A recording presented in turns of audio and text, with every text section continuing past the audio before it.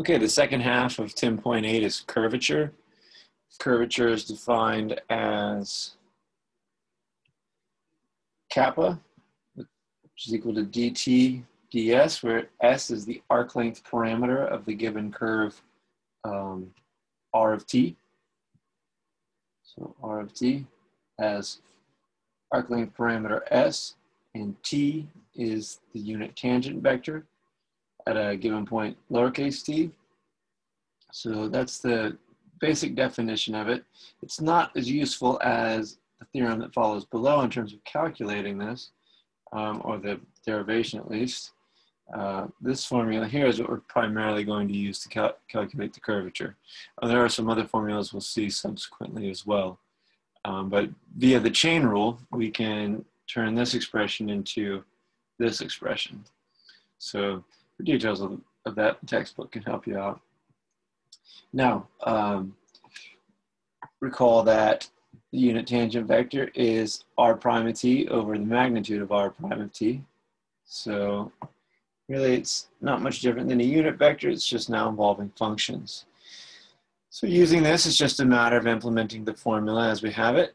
The first example asks us to show that the curvature of a circle of radius 2 has constant curvature of 1/2. Okay, so to start this, we parameterize a circle, and that's a circle of radius 2. 2 cosine t, 2 sine of t. We want it parameterized in 2 dimensions because we need the vector form of it in order to calculate the curvature. Next, we'll need r prime of t for the formula. So this is the calculation for r prime of t. Then the magnitude of r prime of t, squaring both of the x and y components, taking the square root of that, and through a Pythagorean identity, we end up with 2 at the end of this.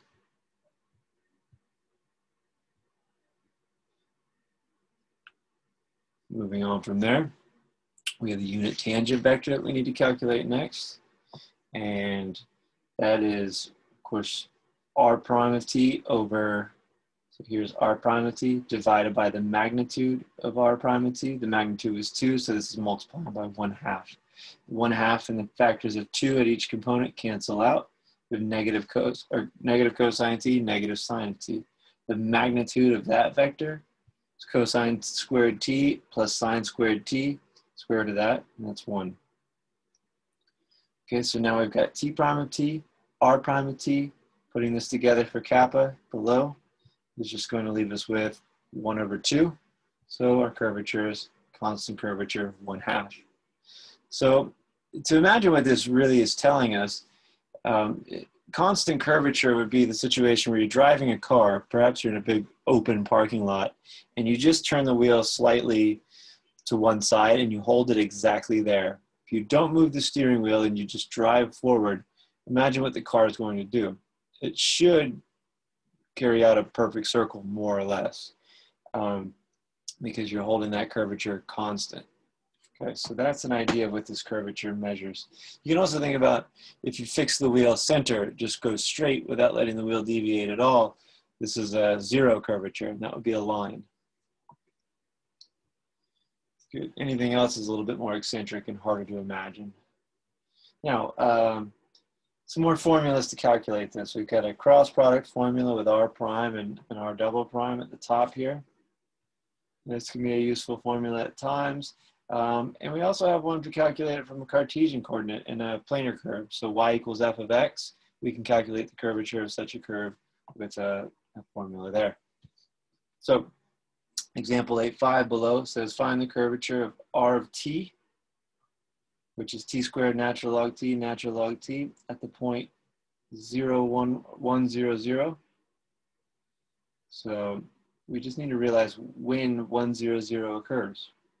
Well, when t is equal to 1, we have 1, natural log of 1 is 0, natural log of 1 is 0.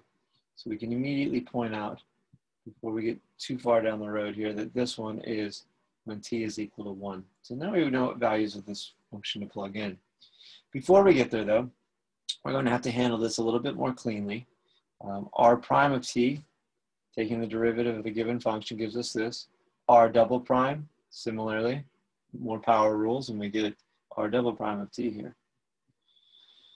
So, furthermore, we're going to need R prime cross R double prime of 1. We can plug that in now if we'd like to just simplify the cross product vector calculations. Doing that, we get R prime of 1, R double prime of 1. Carrying out the cross product, we have a vector 0, 4, negative 4.